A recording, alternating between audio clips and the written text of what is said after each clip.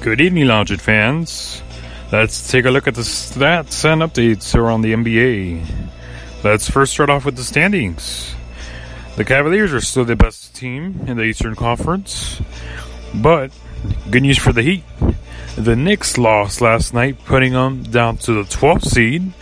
The Heat move up to the 11th seed, which puts them right behind the Bucks, Hornets, and Detroit folks. And if folks, they're 2 games behind the Detroit Pistons, so we might see them be in that playoff race by the end of this week if the Hornets, Bucks, or the Pistons start to continue to with their losing streak.